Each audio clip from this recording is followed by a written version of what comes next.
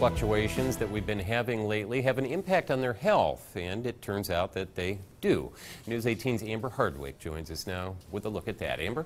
Jeff, on Monday the 7th, low temperature of 14 below zero, and by Monday the 13th, Lafayette reached a high of 50 degrees, and that's a 64-degree difference in a matter of a week, and the extreme change can have an impact on a person's body.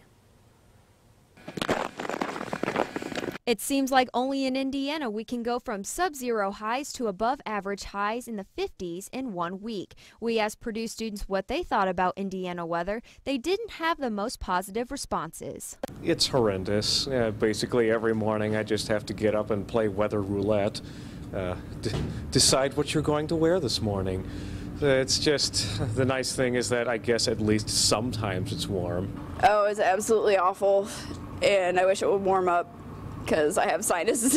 I get the sinus stuff really bad.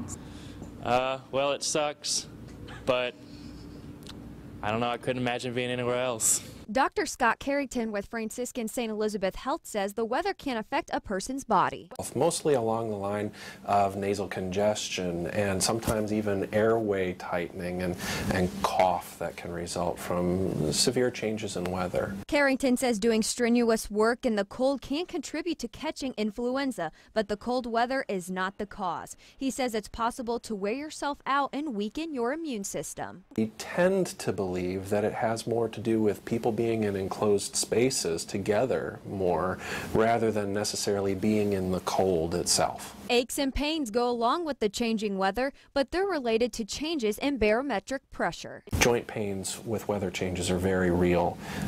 Some people very rightly call their knees a barometer when their arthritis is acting up. With the ever-changing weather in Indiana, it's hard to avoid the aches, pains, and stuffy noses that come with the season. Honestly, that's kind of Indiana weather. And mom's advice holds true. Dr. Carrington says it's always best to wash your hands and cover your cough if you do have flu-like symptoms. He says if you have discomfort, a fever, or trouble breathing, it's best to visit your physician.